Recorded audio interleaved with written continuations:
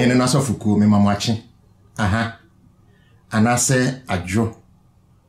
bra wo de timenka ene bia wote menka firi bia esa ma wakwaba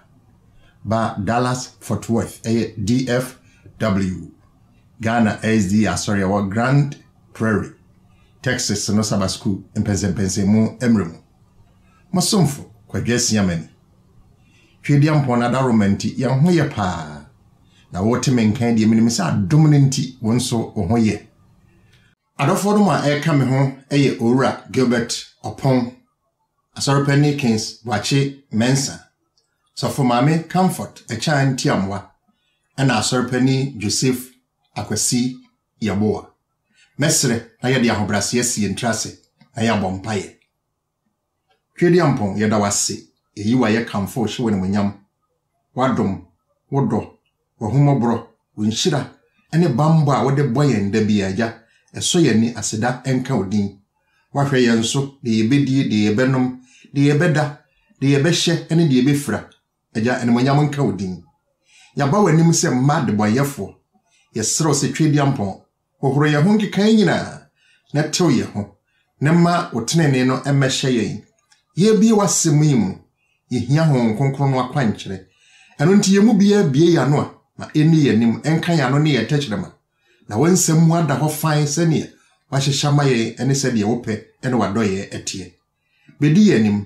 be hyira ye yesu ye hye woni munyam ewo Kristo Yesu dimu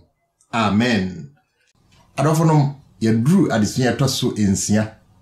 na Hebrew fongoma yesua no kwata mu nyina na adesua no ya na eye endika koro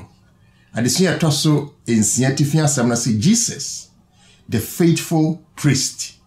Yesu osofo no kwafo no nka wasem no Hebrew 14 so nchemu a eye aduonu ensia Hebrews chapter 7 verse 26 erade asem se na osofopani a ofatayen ene sa osofopani yia ne hotie onni bone ne huni nkikaye wayi no afiri ne boyefo ho na wama no so a chen soro amen eni yanimu nsem no se bonhwa ana eku kese a eda ye ne onyankopon ntem no firi bone ohaw no beye kase firi se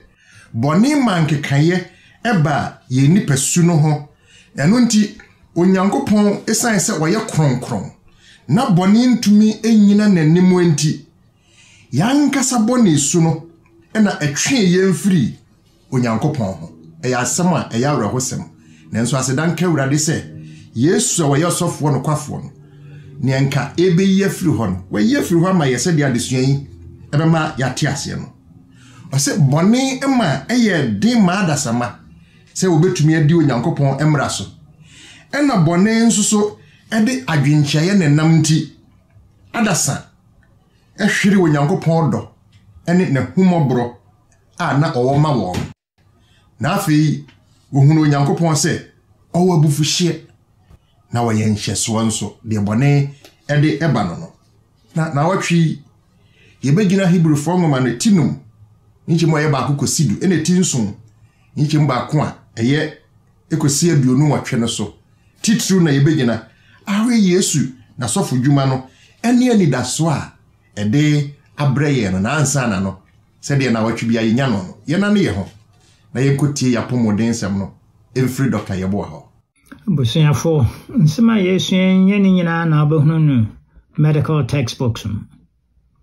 In fact, until 2003, they publish when nyina biwom. If it's a one metuntono, a sichrenwiano, and as a processed food, one is so powerful, say. One minute decided near my doctor for SS one musia, a nurses one prescribe. Sene baya, emegu bia jumani moasi. One mom per se, nipa hunu se. Added sugars are one with the foreign no na cause ye diseases a hodo ninyina. Bansunyame wo kwan a wofaso ebone makoko. In fact 2013 or so United Nations or Switzerland one dinya proposition be say one more catch one may Coca-Cola ni nuane Heinz no nyina say Obia antinasi chira fructose a wade fra ne nuanam. Bra wɔnom yɛ deliberations ne saa no na United States Senator kɛseɛ baako kyerɛ letter kɔma United Nations sɛ sɛ moka sɛ mo paase saa adeɛ no a yɛ adwuma bebree bɛgu na yɛn yɛbɛ withdraw yɛ support a United States de ma United Nations bɛpem nnɛ antimi ampaase those powerful organizations no pɛsɛ wɔn ma yɛn nnuane a yɛdi a ɛmmoa yɛn yɛbɛfa no nkakra kyerɛkyerɛ mu mu na wankasa wa make a decision sɛ yɛka sɛ asikyerɛ bia is made up of 2 molecules in chemistry baako yɛ glucose na baako yɛ fructose. Glucose no yɛhia sɛ wofa ankaa na wode kɔ factory na wɔnom process ne yɛkyim na yɛde yɛ ankaa juice de gu Fanta toɔm de ma wo a half of it yɛ ankaa na half of it yɛ fructose no a wɔnom de afrɛ mu sɛnea wobɛyɛ addicted no abɛtɔ more. Juices ne nyinaa, fruit juices ne nyinaa, ne nea ɛnyɛ fruit juice ne nyinaa. Saa na wɔnom yɛ no. Glucose ɛwɔ mu no deɛ body no fa. Na de akɔ muscle mu sɛnea wobɛtumi anante, sɛnea wobɛtumi akasa, sɛnea wobɛtumi apagye w'ani kosua, sɛnea wobɛtumi asere. Cells ɛwɔ yɛ body mu nyinaa hia glucose no. But fructose ne deɛ the most deadly aduane a wobɛko de ahyɛ w'anum. Hwɛde ampa wɔde saa fructose no fra ankaa mo ne fruit no mu ne vegetables maayɛ no wɔhyɛ da pake no wɔ fiber mu. Na wode kɔ factory ne yɛyi firi fiber no mu de gutoɔ mu de ma wo a ɛbɛyɛ terrible poison. Na ɛno na yɛbɛsua ho adeɛ. Ɛduru w'anum a ntimi mfa baabiara sɛ saa fructose ne nyinaa kɔ wo liver mu. Na hɔ na start metabolic syndromes yadeɛ ahodoɔ no nyinaa heart attack ɛni hɔ anka ntimi mma. High blood pressure sɛnea yɛdi kankaeɛ no. Wobɛnom high blood pressure nnuro bokiti ma na woda so nom orange juice anaasɛ high fructose juices no a. Sɛnea yɛde sua ɛkɔ wobɛtumi ahunu sɛnti a reverse gains biara aduro no bɛnya biara na wogyina wo dadam na wo spin wo wheels.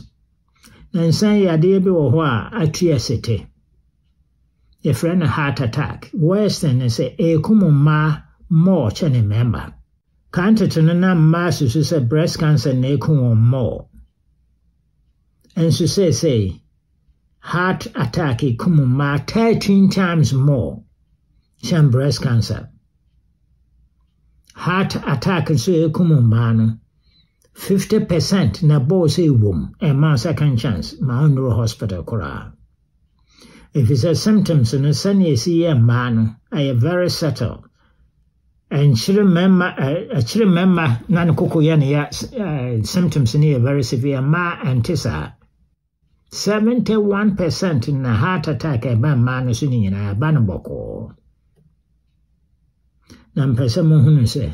ɛnhia sɛ mmaa no wu basaa. Heart attack no ɛwɔ aduro ɛyɛ 90% preventable. Adeɛ de ba ne kɛseɛ paa ɛne high blood pressure. So wo biribi de yet to be heart attack proof ɛne sɛ wobɛhwɛ wo blood pressure yie na wɔ control no both mmaa ɛne mmarima nyinaa. Ellen G. White ɛna kaa sɛ perfect health depends on perfect circulation. British writer bi no sɛ you are as old as your blood vessels. Ochina nyame aduma ye beto amoso next week. Kwania ubefa so control blood pressure. No postpone or heart attack. Heart attack are preventable. Nanso sene edina ni beresi maso no kumwa awirehum. Eda mo asibebre. Edibesi Yo Dr. Yeboah, ina wonso asipi. Nyame onhyira onto aso ama onkwatenten ni ahoden na da watumi ababai ensem yimu na yeso yafa ye adwuma na yapomoden so esi yenye adofonom eno de yekokwasi ada desua na wase a priest on behalf of human beings osofo a osi adasama anemu na wode yakenkan sembia maye ya mekenkan na no na yede bebo ya desua yi tofa hwe Hebrew 14 ba kukosi eduno mama yentie Awurade asem na osofo pani bia wo yini free nipa mu hye no sofo man nipa yankopon fam niema ho na bone nti ode ayede ne afode ama se obi obetumi ahuna ma won a wonim na wafom no esan se mrewe atwa no nso ho ahia na eno nti se obobone ho afode ma ne ho se de oboma oman no na obi mfa saa ni die yi ema ne ho na emum de onyankopon afrɛ nte se Aaron enso saa nso na Kristo anhye ne ho animonyam se obɛyɛ osofo pani na emum de waka kyerɛ no se me ba ne ho me na ma wo nne se de waka no baabi nso se wo yɛ da osofo pani ɛwɔ Melkisedek ɛkwan so ɔno a ne honam nanim ɔde mpaebɔ ne nkotesere brɛ de obetumi agye no afiri owuo mu wɔ nteamu a emu ɔden ne nisuo mu na hobrase nti wotie no ɔyɛ ɔbade nanso osua amane a ohunu ye no mu sitie na onya di mu no ɔyɛ wɔn a wotie no nyinaa da nkwagye farebai a onyankopɔn bɔ ne din frɛ no ɔsɔfo pani ɛwɔ Melkisedek kwan so arafum sɛ wotie akenkan sɛm ne ya ne tofa bɔ mu no efiri etinom kyekyem ba kokosi na na ma yehunu sɛ na woyi Lewi asɔfokuo no efiri nipa mu na wabesi nipa na mu edi ama nipa wo nipa ne nyankopɔn entem nanso esan se na wonom ye nipa na bone wo wonom ho nti nesese osofo bi ya bo ono no bone ho afode kane anza na wakobo oman no de ensonso ne wo emu hase ne se wo hwe free etinum chichemu num kosi edu ho no a Yesu nso so na ofata pa se obeye sofo pani maye na niema ye hye no nso ne se Yesu die ye nyina mfiri nipa mu na emum ono ba befa enipasu Yesu ammo ono ankasa ne bone ho afode na emum ye nko aye de na wobo yesan se na oni bone enti na bone eni ne ho saa na afa biem Hebrew fo ngoma no ohwe tinum chichemu nso no a ema ye te ase se Yesu Kristo bompaye ekire agya no sebeya obeyi no afiri owuo mu owuo beya eye owuprenu no bra onyankopɔn enyane Kristo Yesu no na adesua sa ma yete ase se Yesu befa nipa tebia obefa amanehunu mu edesua sitie enye se wosua sitie se na oya sobrache anase na naso oden dabida na esan se woye nyame na wono ne ka na afoforo tie na afoforo som no nti na sitie eya de foforo man ono ankasa na onye ebida na enso obefa nipa tebia no de oye sitie ma agya no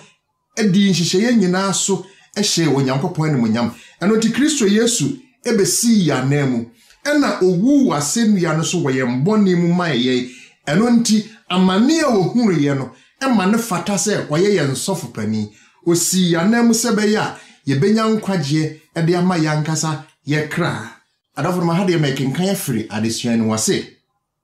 Yesu amane hunu ene na senua so wo edi akotene ewo na sofo dwuma ne mu enya mane hunu ene ma Yesu ye pe efrise na obo modern ewo suban pa anase obrapam yie enya mane hunu ene ma no ye mobrohunufo na emom Yesu eba asase sefrise na oye mobrohunufo eno nti ena ne yam hyehye no ema ye no ni Hebrewfo nwoma no kyerɛ ene sɛ enam amanehunu so ene ma yehunu onuadɔ a Yesu ɔwɔ no ankasa ne nipasu no kura ɛyɛ ne bra wɔ brɛ no ho ase sɛ nipa na mu sini ma agya no ɛdaadi pefee owie pɛyɛ ɛfiri sɛ na manehunu no ma no tumi sɛ ɔyɛ yɛ nsɔfo pani ɛyɛ ne sitie yabrabɔ a ewie pɛyɛ no ɛne na sɛnua no so wuo no ɛna ɛkabom ɛyɛ afɔde adɔfo no Yesu de kɔ agya no anim sɛ yɛ nsɔfo no aseda nka wurade din na adesua no esie no ɔsɛ ohwɛ Petro nwoma edi kan timie no nkyekye mu nkran ɔsɛ yɛ ahene asɔfokuo sɛ yɛ ahene asɔfokuo di a na Kristo Yesu abɛkyerɛ yɛn ɔsɔfoɔ ne tebea dwuma a ɛsɛ sɛ wodie ɔdɔ a ɛsɛ sɛ wonyama anuanom ɛno nti yɛmmɔ mmɔden sɛ yɛfam die bia yɛbɛtumi di ayɔ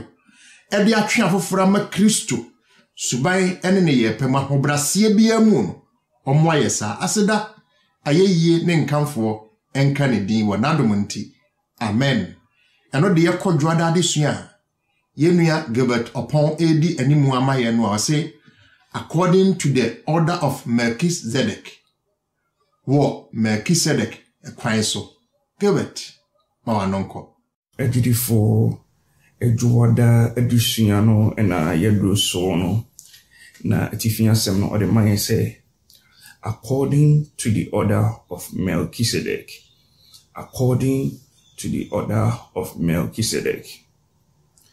agidifo I want what was so biara mu no Onyankopɔn ɛpaw ne dini baako ɛma ne yɛ ne kasa mafo onipa baako a ɔno Nyankopɔn ɛnam ne so ɛde ne nsɛm ɛbɛma ne nkɔɔfo na Abraham brɛ so no onipa a Onyankopɔn ɛpaw no ɛne Melchizedek Melchizedek na ɔyɛ ɔhene sanso ɛna na ɔyɛ ɔsɔfo pani enti yɛhwɛ Hebrew 7 verse 2 na ɔse mehyɛ ase free 1 no Melchizedek the priest this Melchizedek was king of Salem and priest of God Most High. He met Abraham returning from the defeat of the king and blessed him. And Abraham gave him a tenth of everything. First, the name Melchizedek means king of righteousness. Then also king of Salem means king of peace. Without father or mother, without genealogy, without beginning of days and end of days, resembling the Son of God, he remained priest forever. Amen. Melchizedek also for penny Melchizedek na oye ohene sanso na na oye also for penny na ne dwumadie no nyina ayese Yesu Kristo enti na owo soro echen Abraham kakra enti yakenkan sam na ema yeti asese Abraham return ne tithe ema Melchizedek sania ene yenso ye bre me ne wo ye return ye tithe eba Onyankopɔn no sa ena na Melchizedek aye na osan eye osofo pani a na Onyankopɔn enam ne so ekasa eche ne manfo na Melchizedek ne nkwana nyina no na oye osofo pani nanso Bible no anase Paul ema yeti asese sa Melchizedek ana osofo pani Melchizedek yenhunu ne maame sanso ne yenhunu ne papa yenhu ebra yewo no ene ebra owuye ene abusua anase awonto aso a Melchizedek efiri ba impo na bi mugidi se oyo Nyankopɔn nanso enadisua na ema yati asese ewom se ne tebia na ayese Yesu Kristo die na oni papa eni maame na yenim abusua ko a na ofiri mu de nanso Melchizedek na onye Onyankopɔn na se yekase Melchizedek na oye Onyankopɔn edie a ene na kwa akoyese Yesu Kristo ebaaye Melchizedek ebaye ansa na Yesu Kristo eba. Nanso onime ebedi tresem edi adanse se onipa Bible ese ne honkom se obeba asase so na yabewo no na wababeye osofopani sanso na oyeye hene onu inkuto ene Yesu Kristo. Enti sa asemi se Melchizedek eni papa eni mame sanso na yeni ebra ye wo no eni ebra owu eni abusua a odon mu no emani enwie peye ewom se Bible anka de ye nanso yenim se ne dwumadie a na odi se osofopani dwumadie a na odi se ohene no na eni Yesu Kristo die no eya adekoro. Bible anka de ye se yenim baby a Melchizedek efridie nanso enadisha ne emaye atiase se Melchizedek etise Kenai anase tise Israel for anase otise obi a onyankopon apaw no se onye onu nyankopon kasamafo entina oye ohene na osan osofopani enti Ellen White asema watch selected messages book page 1 book 1 page 409 I say it was Christ that spoke to Melchizedek,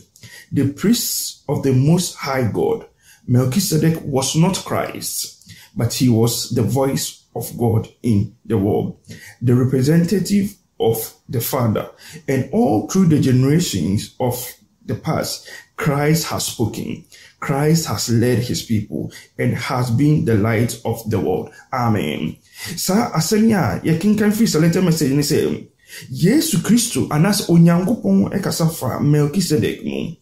Melchizedek na oye osofo panini ti say Yesu Kristo nemum na onye Yesu Kristo. Na oye onyankopon kasamafo anas na oye obia na onyankopon ekasa efani mu ekire ne manfo. Na ojinamu ama Yesu Kristo die na ojinamu ama onyankopon die nanso na onye nyankopon. Na selected message in it was say I want what was so biara mu efititi ebesi ye nemrem efri ye nemrem ko animu no onyankopon akasa na onyankopon ebekasa afa na difo so akyere ne manfo akyere yen nipa a yewo asase so onyankopon inshaka Kristo emaye ewo nadum pinti. Amen. Amen. Yenia Gilbert yadase nyame enhyira opi Yesu onene sofopani no enye Yesu ene Melchizedek na Melchizedek nso onye Yesu oye type yada nyame ase adofonom yetwa so brother disua no say an effective priest eno na asorpani kens boache mensa edi animu amaye no osofo tata hwe adesua etoso nsie na wotwe etoso nsie adesua no ne branda de no watu din se effective and effective priest osofo tatahwe na akenkan odema ye no Hebrew ngoma eti enson eyimu eduba akono na wakan say obrofum. Therefore, if perfection were through the Levitical priesthood, for under it the people received the law, what further need was there that another priest should rise according to the order of Melchizedek and not be called according to the order of Aaron? Na many anum say hwade sua ni asem okan yi a kane Israel for abakosemu no na omo otimi ya asofo ewo wonso no necessary ofiri Lewi abusua no se wonye Lewi abusua wontimi enye osofo emane yi ne sanity no eye den ena oso obitim be ye sofuku ana osofo ewo wonso a na omfiri Aaron ana Lewi abusua nim na woye ofiri ofamese de Melchizedek elan so na Israel fo mu no ye nyina nim se asofo no na woye nipa enu Nyankopon tem ginafo anase na odi ma nipa no ewo Nyankopon enyi na Hebrew kan se sa Lewi abusua anase Lewi asofo ni djuma na wo mu dia no na enye complete if say asofo no anu ani di se adwuma no nom ye nipa a wo mu nye pe edin na ye den nipa wo nye penso no obetimi aye asofoku adwuma na se wetimi I dim pata juma ama nipa ho betimi ate anase ebe pepepe na samra no yenim se wo mo de emoa ne bo afode edi gina ho mo bonefo a waye bone no ekọ Onyankopon animu na saa yo ni nyina no na emoa kum no na egina ho ama Yesu dwumadi a na forebo a na obade nipadua bebo amayen edi ayi wiase bone nyina ho akoro no ne bone fafiri a ye ne kore bone fafiri ni moja etine na fi itimi agi enipa nkwa niana lewi abusua no eye no na ye aforebo a na wo mo ya na eyade bi eba sunsuma senia madi nkan aka no na senia trosem di ho adanse no Yesu nyame ma Yesu bae so ono mra no medi emayen yemboni oni yemboni hu djuma emfaman sebaya onyame beje yen atumu na trosem se Yesu Kristo onyame aguama oyi wiase boni ehokro saa na John kan no wo Yohana sempa iti baako emu aduonu nkrono na fembe se yehwa kenkan sem no ekwakiri kakra yehwa Hebrew fo ngoma iti di baako iti nson hwa emu edu baako ekosi edu ensia no a edoso de mama kwan na mekenkan ni nyina was it therefore if perfection were through the Levitical priesthood for under it the people received the law. What further need was there that another priest should rise according to the order of Melchizedek and not be called according to the order of Aaron? For the priesthood being changed, of necessity there is also a change of the law. For he of whom these things are spoken belongs to another tribe, from which no man has officiated at the altar. For it is evident that our Lord arose from Judah, of which tribe Moses spoke nothing concerning priesthood. And it is yet far more evident if, in the likeness of Melchizedek, there arises another priest who has come, not according to the law of a fleshly commandment, but according to the power of an endless life. And tenuanum senda kenkan semu edemaye no yenimi se Hebrew ngoma no akirikirim emiati ase se ehu ko hian se wose samra no emra ben kane no adafam de yinimu ni se obi betimi aye osofo a chense ofiri lewi abusuanim na enam se Yesu eba ofiri Juda abusuanim na won firi lewi abusuanim no ehu ko hian se emra no ahyato afa Moses so se osofo kon efiri Aaron abusuamu nko a Lewi abusuamu nko a se wo mfiri sa abusuamu adofom wo yo sofo enyeyi enti Yakopon ma kwan ma onu nyame no a se samra no sebe ya Yesu ofiri Juda abusuamu no ebetimi abe yo sofo ama ayeyi ida kenkan sam na kenkan ne sania ekire na Paul kiremu ema emuda ho yie pa sebe ya Yesu ebetimi abe yo sofo pani na wo bewu agye yenkwa ama ayeyi Yesu maye na obaye ehu ko hian se osesa aforebo no emra ma abonefo nyina atimi anya kwanya akoni nchen abra yemfa moa moja senkeka se ekum moa moja ke free samre no a bi samre no anka moa yaku no apatama yembone no anka buburuja nanso Yesu nam na dom no so samre no se be ya samre de yaku Yesu Kristo anim akodurumu wompaibomu sire no a wode yembone nyina ekyeye na no na aboa ama enenu apamfufuro a waye de atoho ama ye no ama yenya de suahunu ene nkwagye njihyemu suahunu a adofonom eboa ye pa enintino nia Yesu Kristo ababa ya ama ye mumi nyina ye nwini hunhunu se emoa aforebo ana woboni nyina mratintin na woboni nyina na ejina ho ama ade bi a ebeboa yen Yesu maye na pointi Yesu Kristo na enam so amane yenso yetimi ko Yesu Kristo animu a wodi enfum so nyina ekyeye abra entwa bobia moja enti menuanam adesuan sania edema no ede Yakopon asese mu atie yesese obeboa yen na emuntiase yenso yede beka ye ebobo yembra opia enyan kwagye e wonanim na dumunti amen amen asorepani wachemensa yedase yehunu osofo a wo yetatahwe onam dia na kire se ese wotena hoda into kwada adesua ne se da sofo an eternal priest osofo a wotena hoda yi no one hwanya adesua yi Eye sofomame comfort e cha nti amwa nso beboaye. Agidi for Wednesday addition so the man say an eternal priest that suffer. I can cancel my yedibedi addition yenimuno. Yebehu Hebrews chapter 7 verse 16. Yebesinya kinken bi wo Hebrews 7 verse 22. Neyasinya ka Hebrews 8 verse 7. Mekan ewo profokasemu elda beboayen no wakan wotwi mu amaye ne yenyamu entiasie yi. Medikan ashase free Hebrews 7 verse 22. And I read, by so much more Jesus has become a surety of a better covenant. Amen. Yetosumi no mekanye free 7 verse 16. Na and also Edemayin said, who has come not according to the law of a fleshly commandment, but according to the power of an endless life. Amen. Ye chatwo 8 verse 7.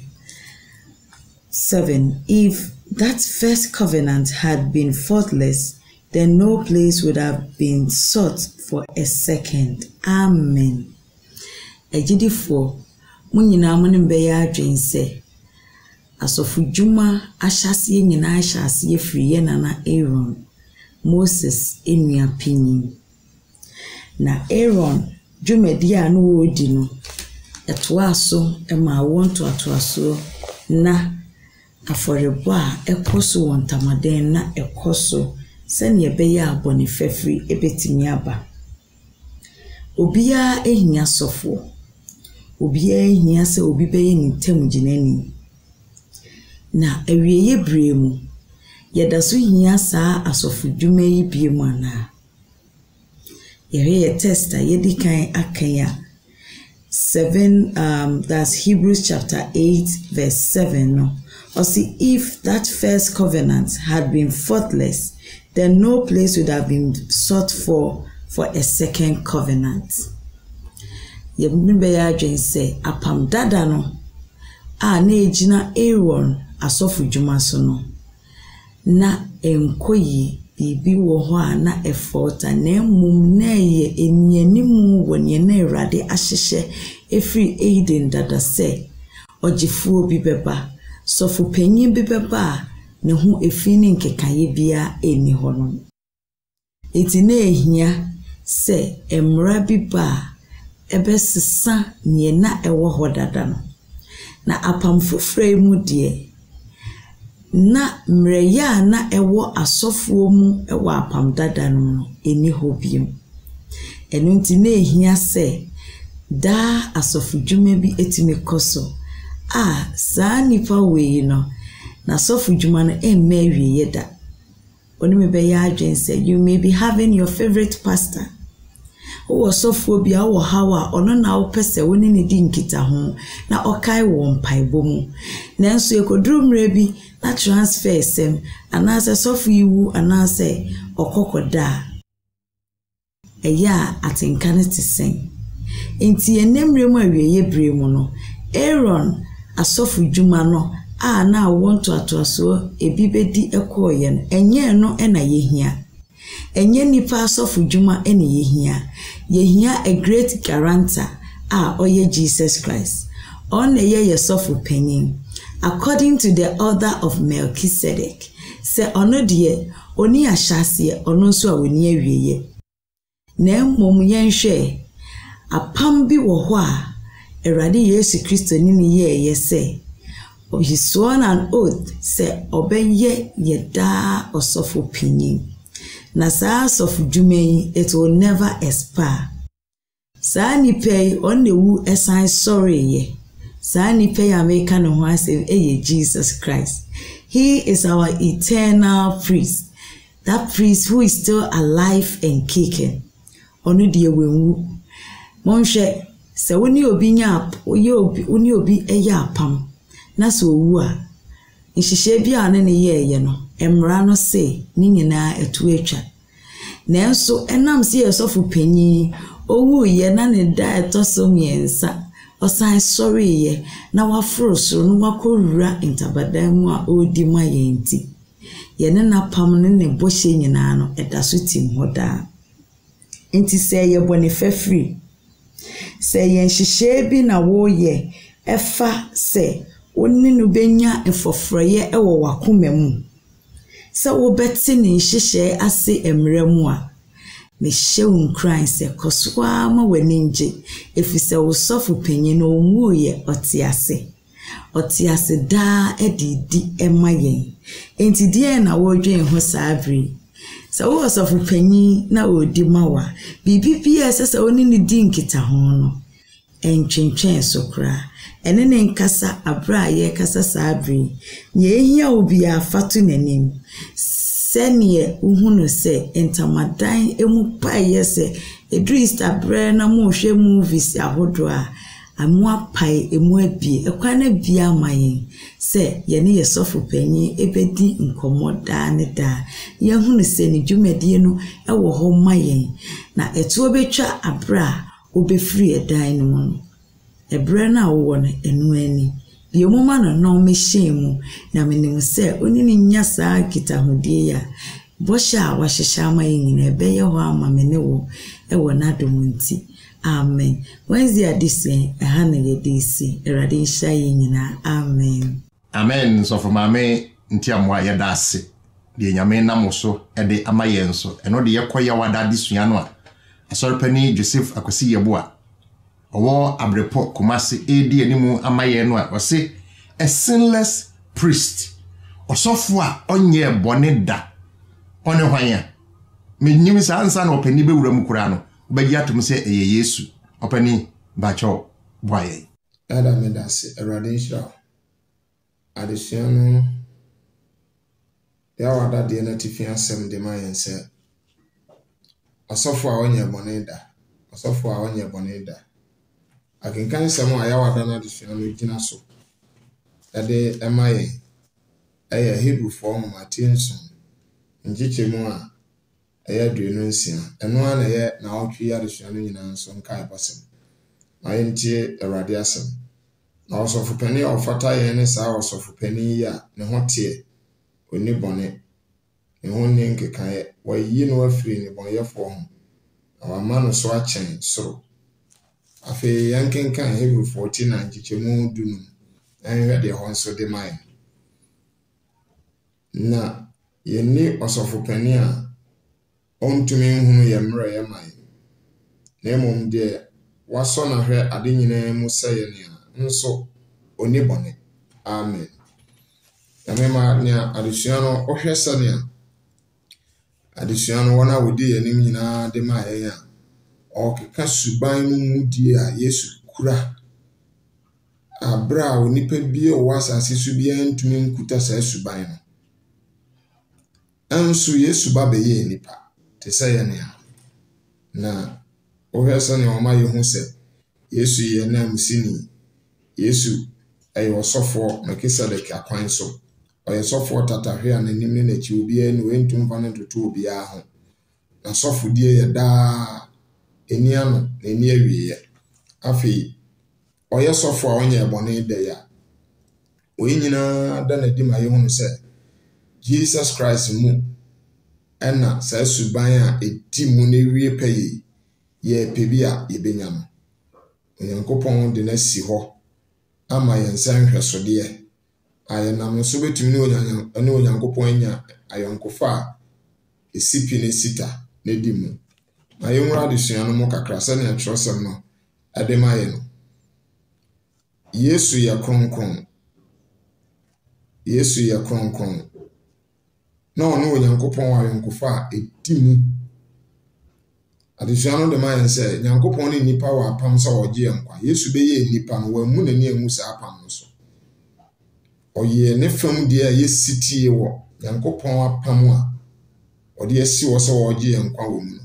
na Yesu sitie a oye no ne wie paya ma na forebo no nko an ne tim de ne si wo nipa mamu bo afode a chance ne so nyankopon ani sania trosem no ademayen afi Yesu asase so asetena nyina mu no ya yehu ne se obo afode e chenso emaye na adesua no ma yete ase se a Bible no da na di se Yesu ye siti a na wie peye bra na o asase so no ohia nsohwe te se ye ne ohia o how te se ye bonsam fa akwanwa se nyina so twintwa na akwansa de oye no apepepe nanso Yesu Kristo di ni so nkunim nam so de ayen so se ye pe nkunim di a se ye pe kronkron ya se ye pe ahote a ye pe abrabo angeka ye nimu a Yesu munko na ye betumi anya bi pendodo a ye gine di na de ho nyina ato ne so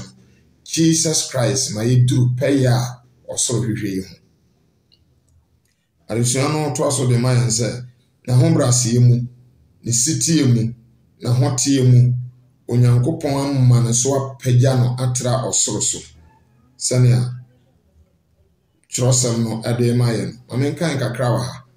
sania arisua no ademayen na Yesu ye woni papra kope nanso na wonye wode bon ye ni seye sade atie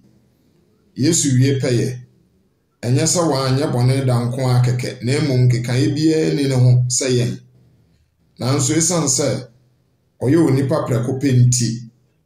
oye yen hweso ma yen o kire yen sania ibetu obra America no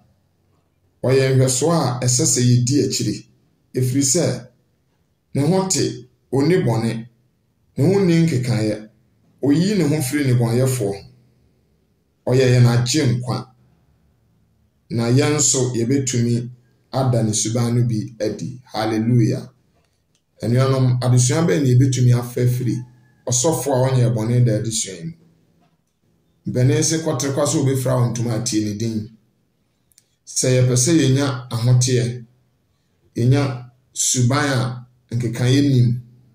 etena se nipa wo konkon yim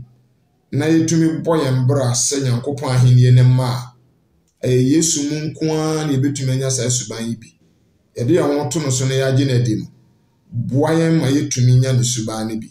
kwatekwaso obefra ontuma atie ne din enya nwanwa se wo sa abodin nyina sofo te woda sofo woni dem keka yeni no onye bone da oye no kwafo efiri se wasona hade nyina nanso wansesa amfiri subampai mu bia endi yene aye mbre anka munsam betumi di eso nkunim mu yemfi ho nto Yesu so na oyini ho adi a ebema yenso yenya chefa e wona hini Awurade nhyira ye na ommoa ye ma yenhwehwe se da yede ye ho beto no so na yeti ni suban konkon a osoro ne ge ho ne bi saa yoso no pie ne mprenu so a yenso yebefra ne memu a emfiri ya ho de ne yetumi so na mbum ne honhom so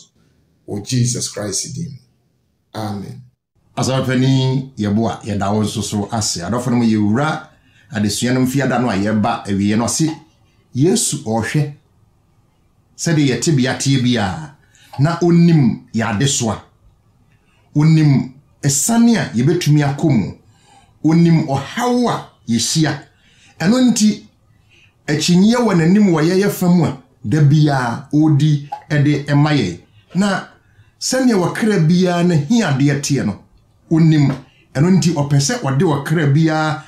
hiade de ma no sane a odi ema Peter nso no nti bre bia owo Nyankopon animu a odi maye na eye Satan ana obonsam ne nhyehyeye se obema da kam abeto ye ne Nyankopon ntem na ye ne ntem atete afebode na wohwehwema enipa no na so Kristo Yesu a obeye enipa ebesi ya nam na onim se de nyame ne nhyehyeye te no wagine mu de amaye edi nkunim amaye eno nti Kristo Yesu eye yensofo pani oye yenda asofo oje yenkwa firi niema ekoso nyinam ni nyina ne sa adofo no se yebegya yepemu de amanode a nemum ne Kristo ye no nyina ne yebeti afa no ho na yeda so nante yen yakwan so a enne achinye bia ne ho se ade yem bekọ da oseyim da ekun no bekoso ada ho na emfa papaye emfa emreye na adofo no Nyankopon do yense eno nti ode ma yense wawo akokwa bi amaye